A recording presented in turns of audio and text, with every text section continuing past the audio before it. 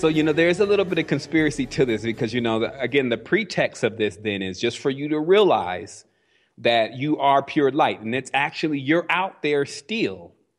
But all of this Keymaker series has been talking about these walls and these schisms that have actually been set up that are somewhat stepping down our abilities. And so it's almost like it's simple to see as a water hose. And, that water hose may be something like an umbilical cord, where we have this connection to this source that is all there ever will be. And if someone squeezes that cable, then the amount of energy or essence that gets to us is actually stepped down. And so that's one way of explaining it, because from what I see, and not only spiritually, but also read in many of the books that still contain a great deal of the knowledge, is that the existence of humanity in history is nothing like what the beings are existing like now. The level of power and manifestation is on an entirely different level. So I call it it's like the mini me's. And how this kind of works is that you could imagine that our ancestors were very vast and had a great deal of control over their consciousness, even in physicality.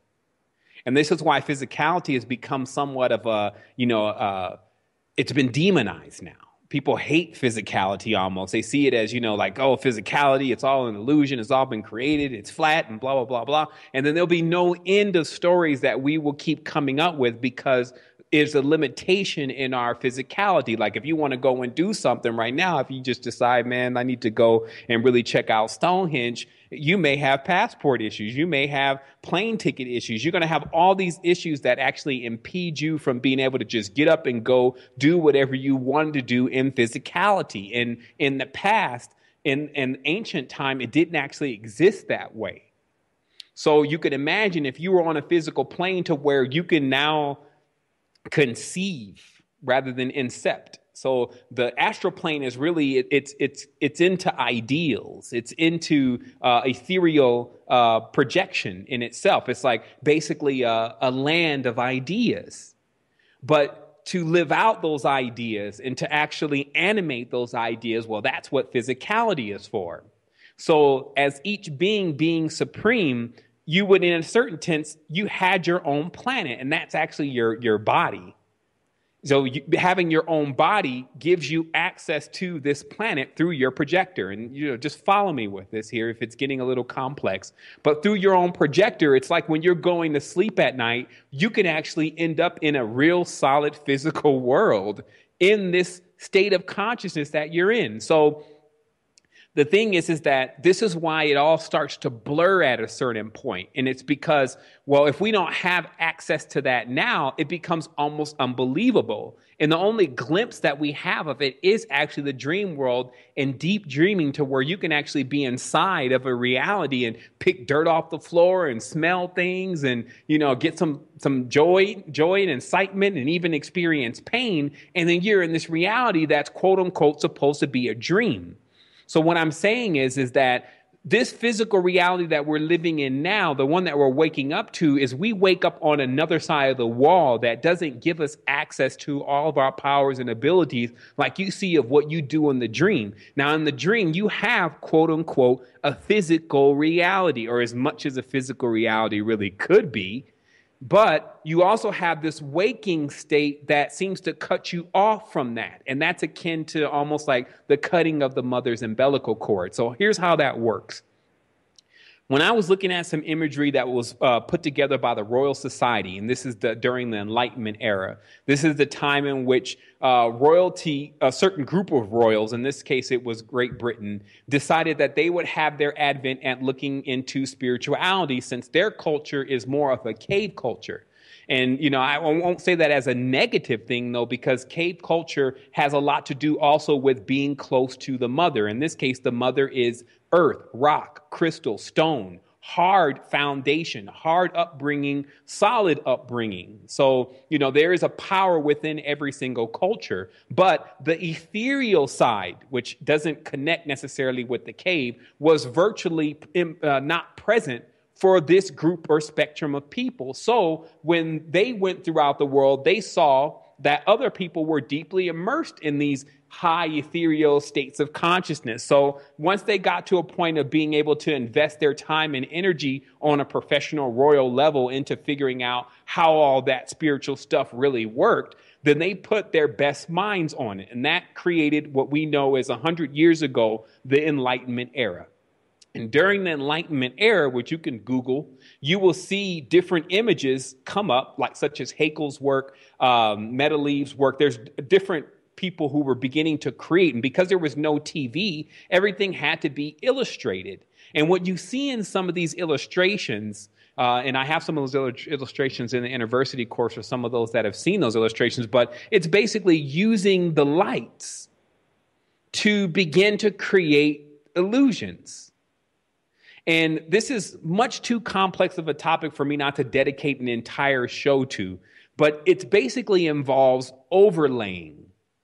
This is like when you can create as much of a dream as what we dream, but it's overlaid with actual programming. So what happens is people don't actually perceive things the way that they actually are. And I'll give a little bit more background on this because, that may be jumping too far ahead. But once the light is refracted, remember, once light is slowed down, it becomes more dense and then it becomes physical. Okay? So if you can imagine that our ancestors, which is you, because there's no separation, this is the new separation that's been connected. This is the new separation, that's been created. And this separation detaches us from great-grandma, great-great-grandfather, great-great-great-great-great, and all as far as you can go back. It puts a line in between each of those segments, and that's why they like to describe this as a tree. Because if you notice, the tree also has those separation points. It has those lines in the tree the tree is now gone a whole nother cycle, and it's older, and now so it has a ring. And then that ring is the outer growth, while a new ring is formed around that. Okay, so what this is getting us to is that this separation that is created is actually what is stepping down our energy. And that's why they say that generally a woman's first children are the strongest children. And then as she continues to have children, those children get weaker and weaker and weaker. And so as the earth. The first beings that were here were of a certain magnitude. Some call them giants. But over the period of time of the continuous birthing from this womb, then it began to be less and less and less and less. And now you're dealing with mini-man. So the real explanation behind that is that that's the refraction of the light. So whatever's causing it, because I started seeing this as, just to get into some of the technical terms, it's like stereolithography. It's like using lasers to harden objects, lasers projecting a specific image into the point where once that's gone into what we would call resin, in this case, the earth, then it becomes hardened and then it becomes an image. So that's why they say, let us create man in our own image. We're not talking about some other beings attempting to actually create something because how could that even be possible?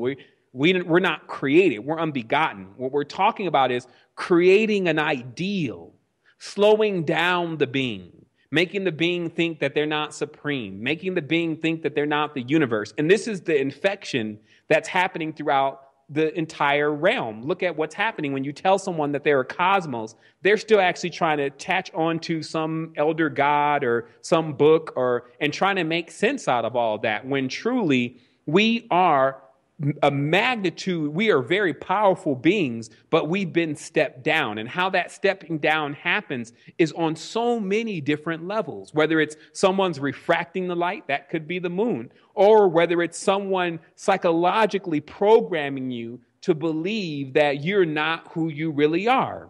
So in a sense, we're operating in slow motion. And this is what you begin to realize when you go into these stages through utilization of any vibrational frequency raising substance, be it air, breath, ayahuasca, whatever, is as your frequency starts speeding up, then you start to really see other things that are operating on other wavelengths. And when you get deeper into that study of wavelengths and frequencies, then you realize that the more rapid something is moving, the less you can actually see it. So all of the rapid moving beings, the things that are closer to the source, you can't actually see.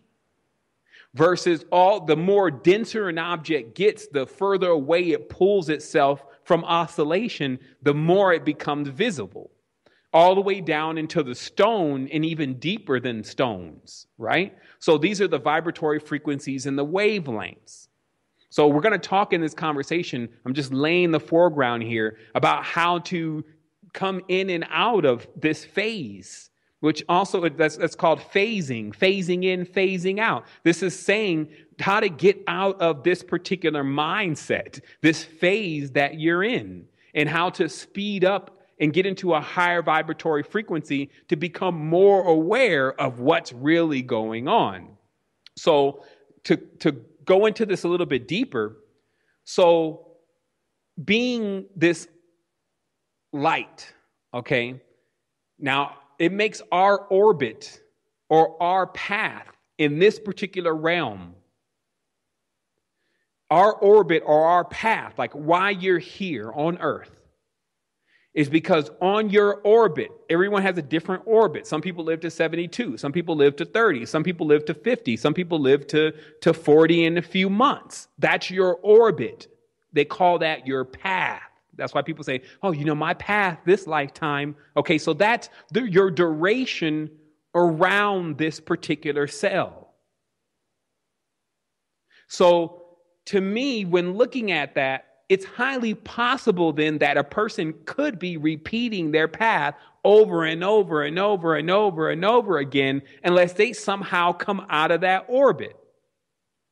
So this explains to us a lot about how this really works, how a cell or how atoms and protons and all this form around the nucleus, et cetera, et cetera. Like when you just see those drawings, you don't have to know the science. Just look at those drawings, and then what those drawings begin to allow you to see is, oh my goodness, that's the orbits, that's the light. And when the light is stepped down, then it becomes physical.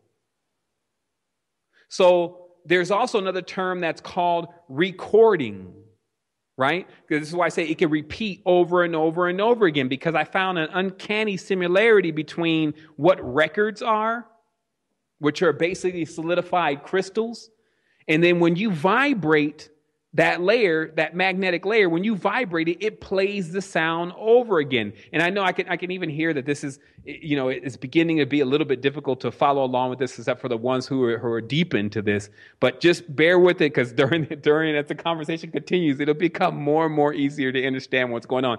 And I will say, it takes me quite a bit to meditate through this. Like some people think that this is all knowledge, he's just talking knowledge. No, I sit in at 3:30, 4 o'clock in the morning, and I meditate.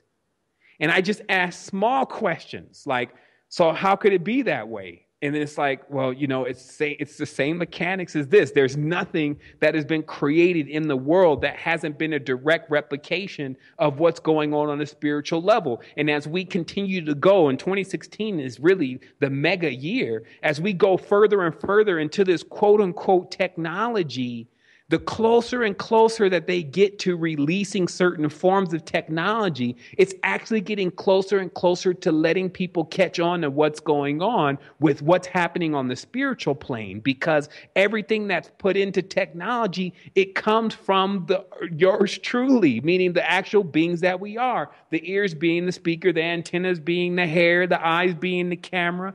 All of these different forms of this tech. If some of the people that knew about it the most for one moment caught on that this was actually anything to do with their spiritual being, they will already know everything that was going on.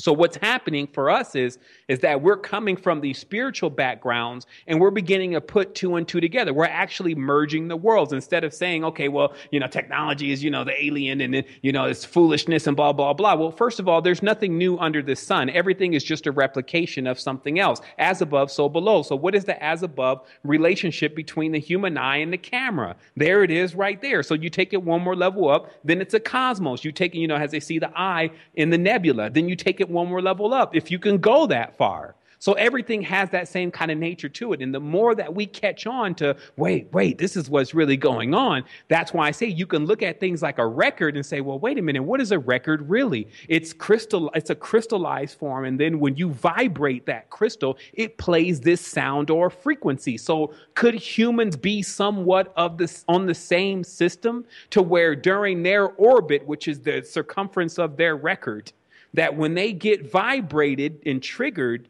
that they play out certain roles that they will continue to play out over and over and over again until they realize what's going on. Hence the term recording, or to record, to put the cord, which is the twining, which is the coil, to coil it back up. And this is what they talk about. Well, the Kundalini is coiled up. And then when you have this awakening, it uncoils itself. And then, I guess if you go back to sleep, it'll coil itself back up. Sometimes they use the term rebinding. This means that literally to be held back or to be held on or wound around something or bind it to it, and then to somehow try to come unraveled from it. So to get out of your same role, literally, okay? So look at the words. This is my role. This is my path. That's the orbits. All this stuff can be taken literally. So the whole purpose then of true meditation is actually to learn to focus yourself back into the light of yourself, like a laser point, meaning that the accuracy of a laser is what we're actually dealing with who you are beyond all of this physicality. And the purpose of meditation is to guide yourself back into that point so that you can be all powerful and all focused and then fire your beam. See, I'm not saying to just get back to the laser point and chill there, because you'll find, just like most that think that everything is only internal, that there is something more, that this will never end. Look at even the forte or the storyline of who God is, that God as the monad then breathes out and then he creates all the worlds and then he breathes in. Now, I don't go for those kind of stories, especially when there's a male character or a he attached to it. But what I'm saying is look at the underlying story here, that there's a breathing in and there's a breathing out. So there's a creation and a manifestation, and then there's a nihilism in a point to where there's nothing. Okay? So this means that the laser point is the point of nothing. That's when you experience everything, right? Everyone knows that. They talk about, it's unfathomable, the energy levels of what we're talking about beyond all of this. Right? So when you're in the laser point, you're in the eye of the storm. I was in the eye of the storm the other night. I mean, it's incredible. Like, you don't even want to try to put the mind around it or any of the mechanics that we use on the planet around it, or just strip it.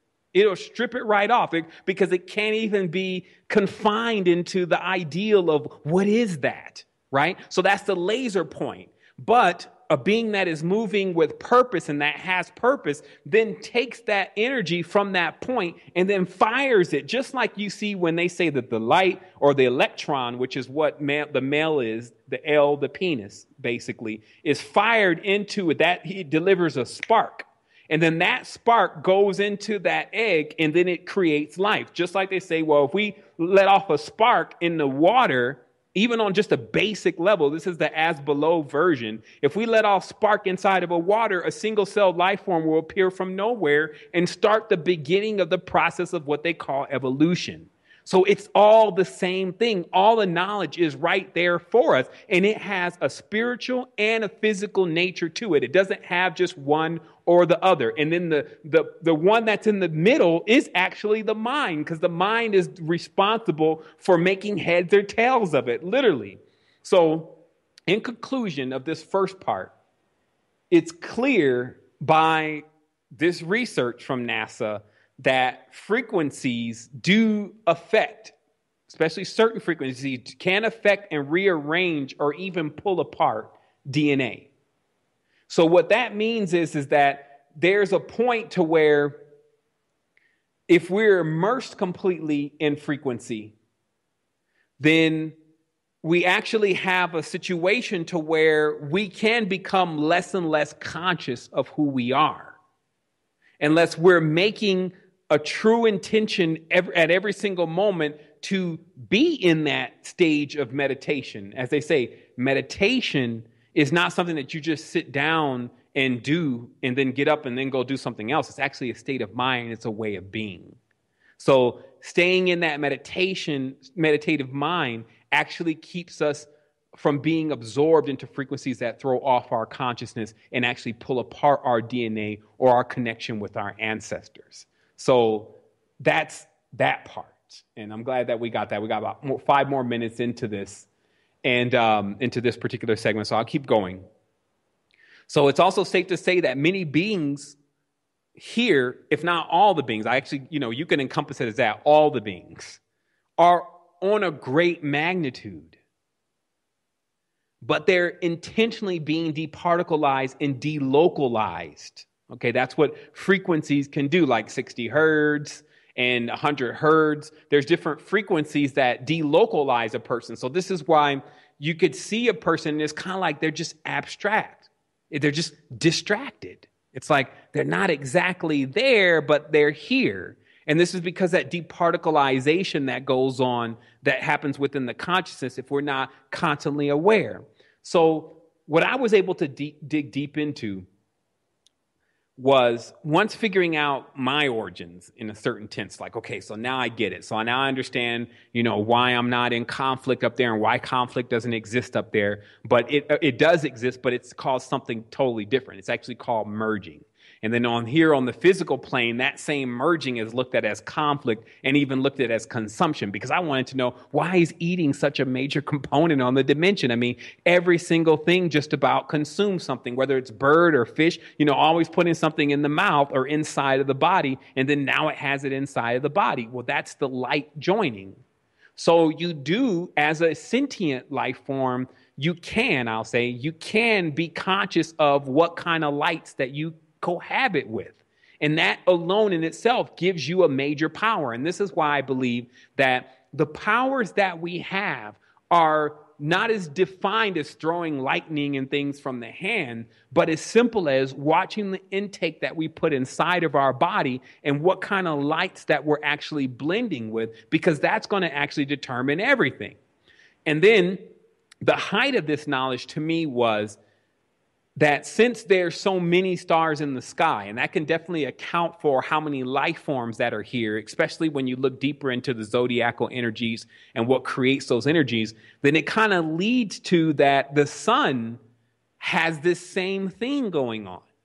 That the actual, what we see as a physical sun in the sky, actually at some point had to be stepped down, the light refracted, and then it itself incarnated into a physical form. And I think that this is what you're dealing with the old ancient kings, or AKA the Sun King, the King of Kings. This would be in a certain tense where they learned all the king stuff from, because there had to be some kind of original physical manifestation of the sun that actually became stepped down over a prolonged period of time, just like we are. And it's not saying that this is also how you get the difference in people's status. And I'm not saying so much as now, because now it's all being tampered with. But before, if a star, let's say, is further out and not as close to this physical plane or this particular cell, then it may appear as just a beetle here. Versus if it's super close, then it may actually appear as some kind of king. And if this, it's tossing it around a bit, but it's very plausible, because when you start understanding the refraction of light and the distance of light and the orbits, that actually is what creates whether a person is, quote unquote, all powerful on the dimension or minuscule. And then on top of that, what does really become the controlling integer is actually us. And this is where the power is back into your hands, because you can still determine right now if you go on to this high rapid frequency based on your actions and activities and what you do with your body, your mind, and soul, or if you stay in this lowly state so far from yourself, okay? Because when we say getting closer to the source, If you are the source, this means getting closer to yourself. So as a distant star, if you draw down your own light, then you can make yourself closer than even the sun is. And these are the concepts that lay the ground, broader than concept, but they lay the ground to how one can become all-seeing, all-knowing, and all-powerful on this plane and beyond. So we're going to go into another break here, and then when we come forward, we're going to be getting into the questions. And there's just a few more things that I have to elaborate on in regards to this, mainly one more thing, and then the questions actually reveal a great deal. So I'll see you in just a moment.